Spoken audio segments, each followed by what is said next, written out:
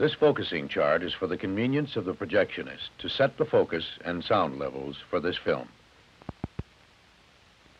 Following this image, the screen will go black, and the film will begin in 5 seconds.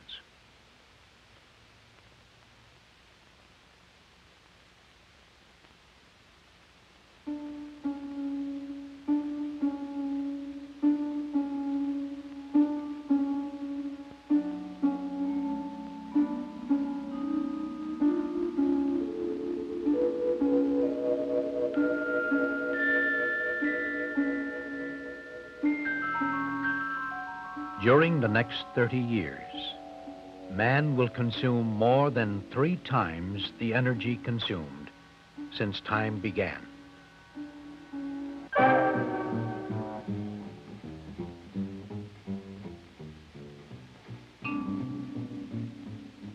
About every 10 years, this country's electrical power needs double.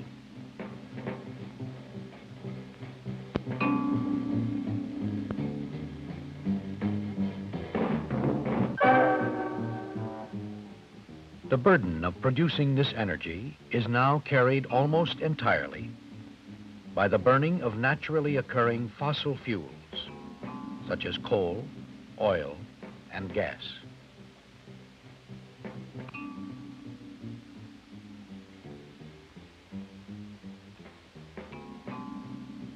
As these fuels are used up, America's power industry must be carried more and more by nuclear energy, which could generate half of all the electricity used in this country by the year 2000.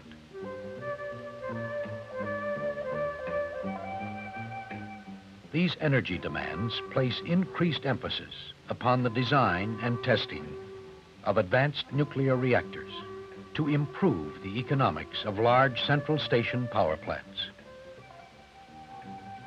The majority of all civilian power reactors in use today burn uranium-235 in a slow neutron reactor. To depend solely upon fissionable uranium as a fuel source would place significant limits upon our future nuclear fuel reserves. To overcome this limitation, the Atomic Energy Commission has placed high priority on the development of fast breeder reactors that produce or breed more fuel than they consume. This breeding capability in fast reactors would give us virtually an unlimited source of nuclear fuel.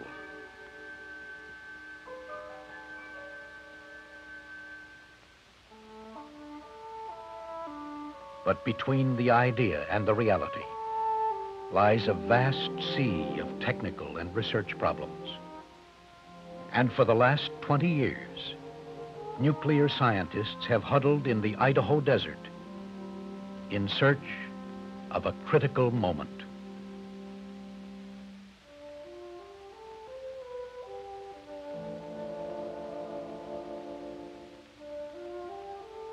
This is the Upper Snake River Plain in Idaho, formed over 10,000 years ago by the convulsion of large molten flows of lava.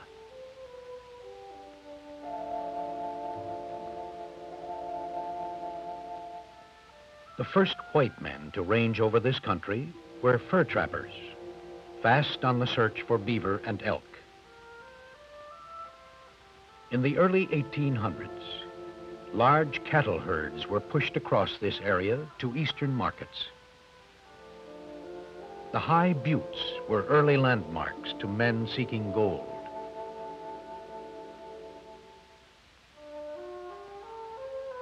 Under this broad expanse of 900 square miles of open desert, large tracts of lava rock randomly outcrop here and there to remind us of their volcanic origin.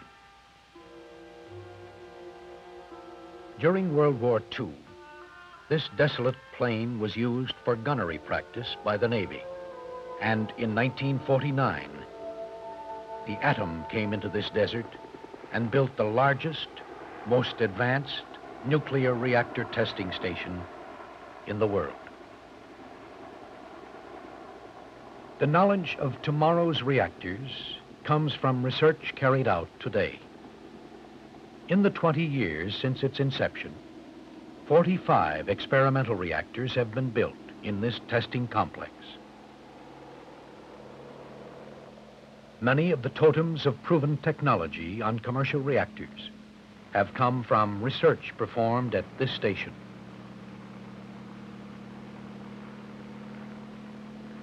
One of the first reactors built here was experimental breeder reactor number 1, which demonstrated the feasibility of fast breeder systems in December 1951. Now a National Historical Monument, EBR-1 was the first reactor to generate electricity. It contributed important data on the physics and kinetics of reactors and their fuels, and demonstrated the feasibility of using liquid metal as a coolant. The lessons from EBR-1 were anchor points, which led to the construction of experimental breeder reactor number 2 in 1961. This is the principal facility for irradiating fuel samples and structural materials in the liquid metal fast breeder reactor program. To achieve the technology and control so necessary for the experimental method, a series of research machines have been developed to study advanced core designs. Let's take a look at a fast reactor core. To approximate the composition, configuration, and performance of this hypothetical core, core halves are gradually built up on a rugged platform in a horizontal plane. The matrices are loaded on 2 separate tables, one stationary and the other movable.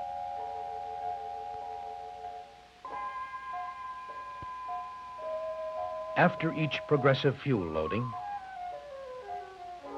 the tables are remotely drawn together to test the critical assembly.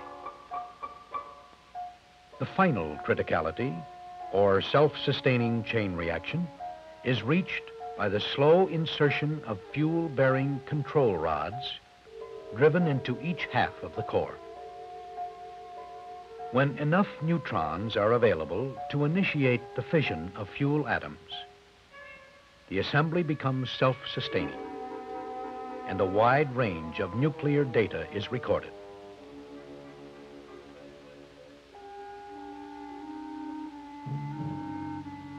The first split-table machine was built in 1955, prompted by the complete lack of experimental information on fast reactor systems. These low-power machines achieve and maintain a self-sustaining chain reaction without producing a significant amount of power, less than 100 watts.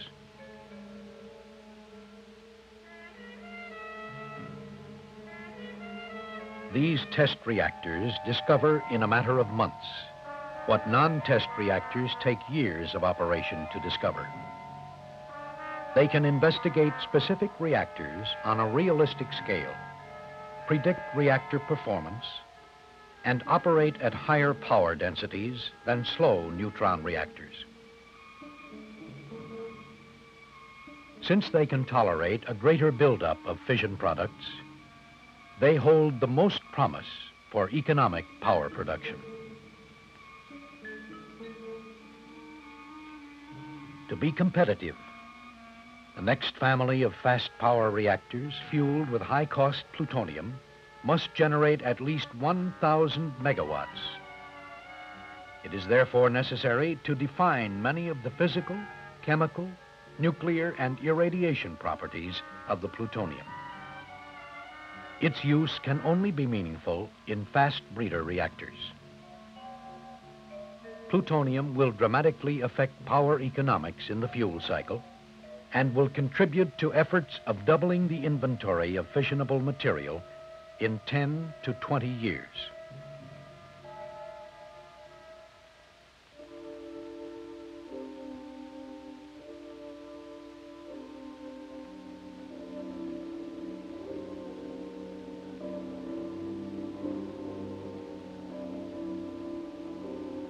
This is the Zero Power Plutonium Reactor, a $3.75 million Mayan temple dedicated to exploring the frontiers of fast reactor physics. Experiments with this reactor will permit the construction of larger, more sophisticated power stations, and will contribute information on how to multiply the world's supply of reactor fuel. ZPPR is a tool capable of studying large plutonium-fueled fast reactors, producing 1,000 megawatts of electrical power. It is the only facility with this capability. Its design is a sharp departure from previous containment designs.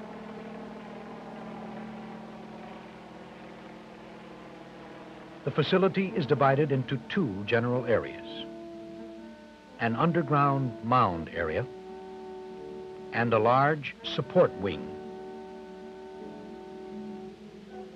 The mound area is made up of a deep layer of compacted earth, which covers a 50-foot circular reactor cell, a fuel storage vault where the plutonium is stored, an equipment room and access and escape tunnels leading from the reactor cell. The support wing contains the reactor control room and office and other necessary facilities for the operation and maintenance of the reactor.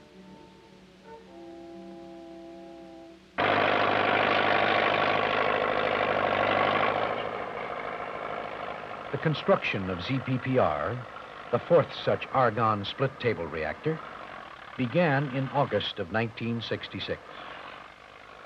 Heavily reinforced concrete was used to build the walls and floor of the reactor, forming a circular room 50 feet in diameter. To form a solid foundation for the reactor cell and to ensure it against possible damage from earthquakes, steel pilings were driven deep into the underlying lava bed.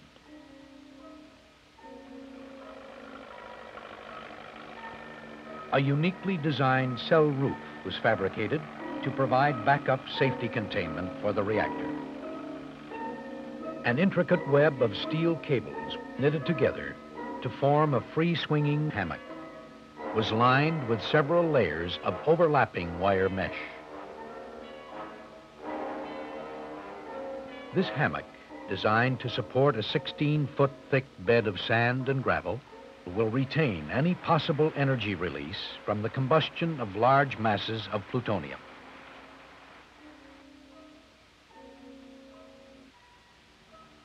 The containment roof was supplemented by a circular array of highly efficient filters to prevent any significant release of fission products.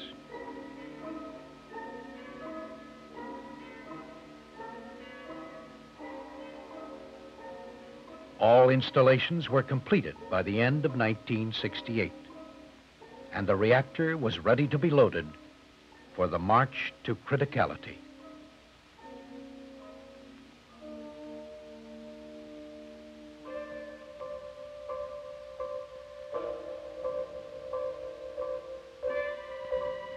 During reactor startup and operation, the reactor cell is separated from the outside environment by a series of blast and seal doors.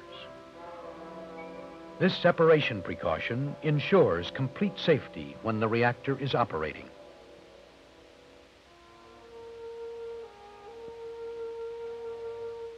There are many fundamental differences between fast reactors and their thermal counterparts.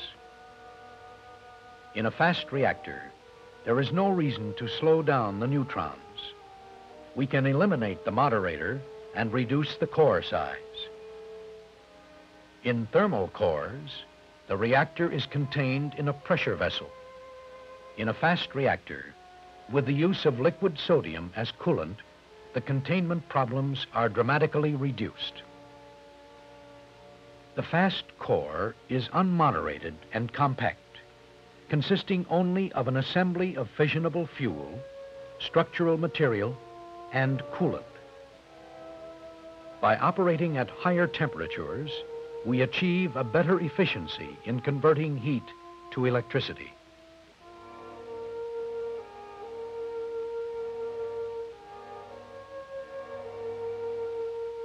The recipes, or fuel strategies, for mocking up fast core are drawn up and loaded in this workroom. Before being loaded into the reactor, the fuel is inspected in these negative pressure glove boxes.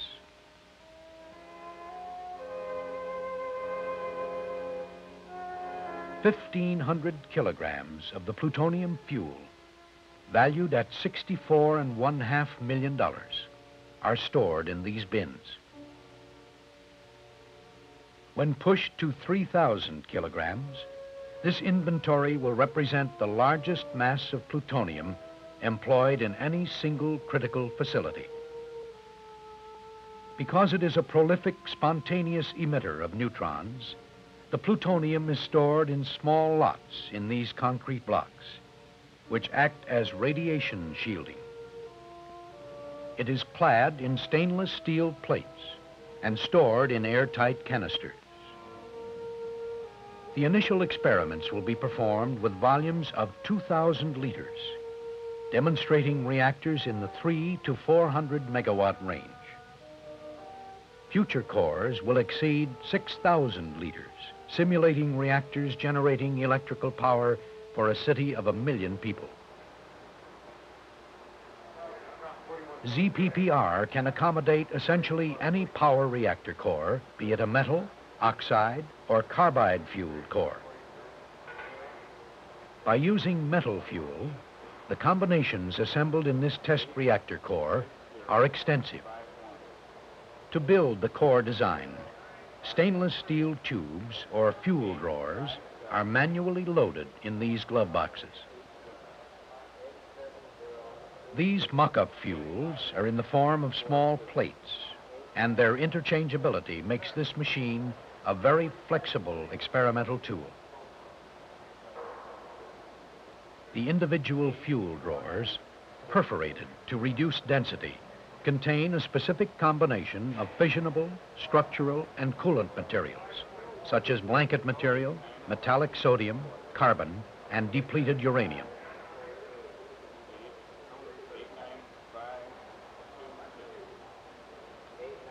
After complete checks, they are transported to the reactor cell through a 50-foot conveyor tube.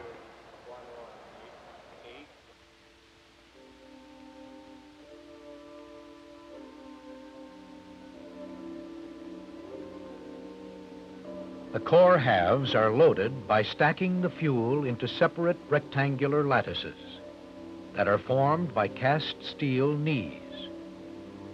The lattices are held in position by I-beams bolted to the knees for stabilization. After they are loaded into the reactor matrix assembly, the drawers are again checked.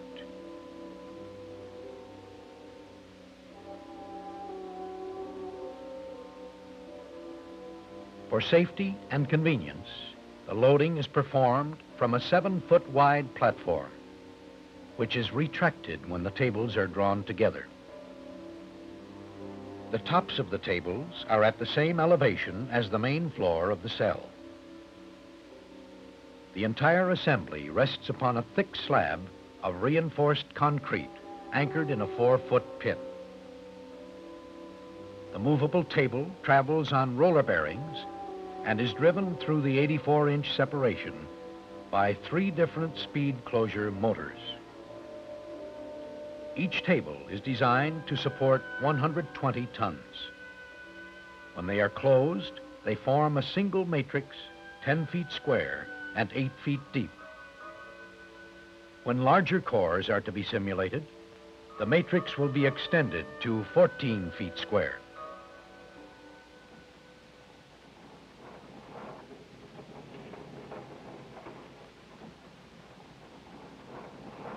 Although operated at less than 100 watts of power, supplementary radiation shielding is provided by large retractable personnel shields, which can be positioned in front of each half of the reactor.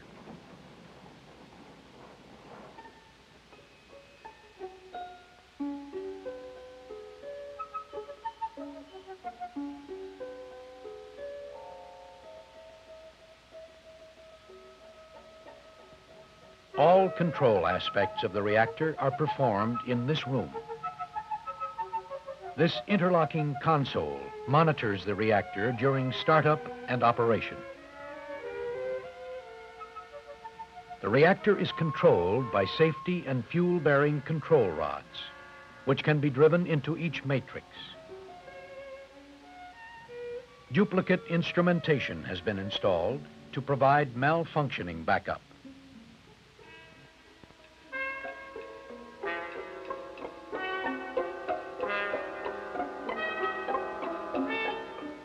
ZPPR will measure the effects of sodium loss, core temperature on the system's reactivity, and produce accurate definition of the neutron spectrum for the core under study.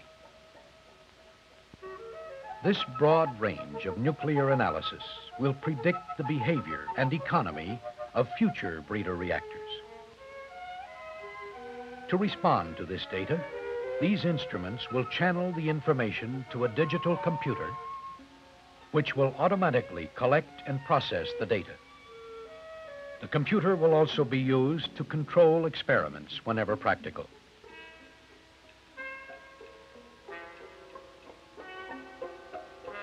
These new techniques will eliminate the past need for frequent reactor shutdown to study core performance.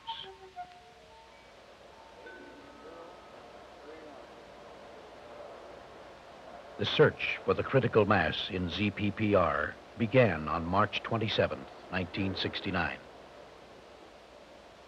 The plutonium fuel was constantly inspected to ensure against contamination during storage.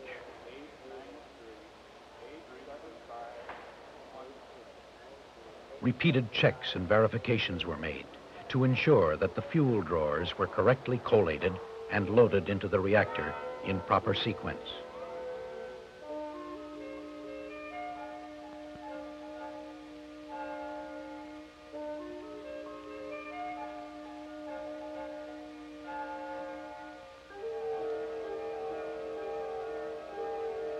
The core halves were repeatedly drawn together and the data plotted on the critical approach curve.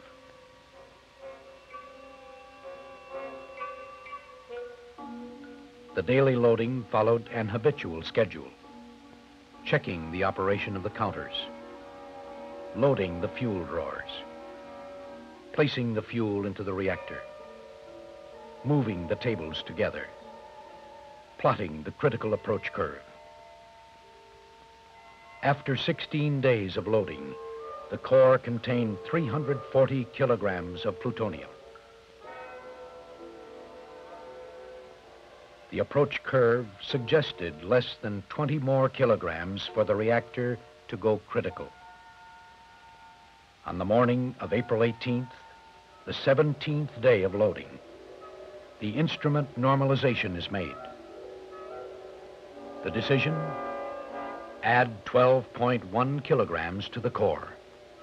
Total inventory, 352.81 kilograms. The tables are again brought together.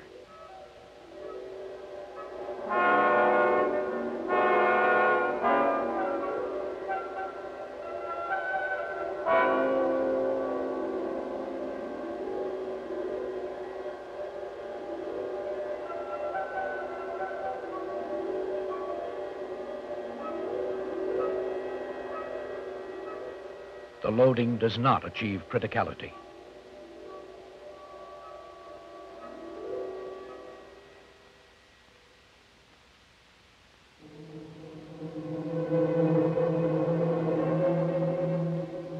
In the afternoon, another loading, this time 4.53 kilograms of plutonium. Total fuel load, now 357.34 kilograms. The final checks. And once again, the control room vigil begins.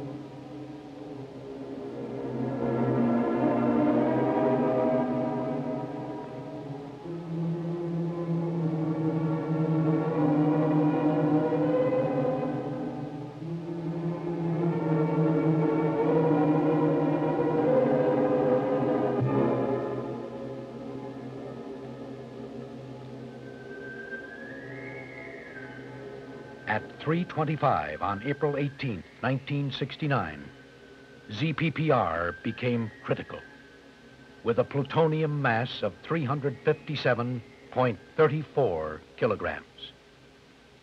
Its baptism into the field of fast reactor physics was now history. This march to criticality for ZPPR was merely the first step in its day-to-day research existence in the liquid metal fast breeder reactor program. Its future performance will contribute vital information for the eventual construction of plutonium-fueled fast breeder power reactors.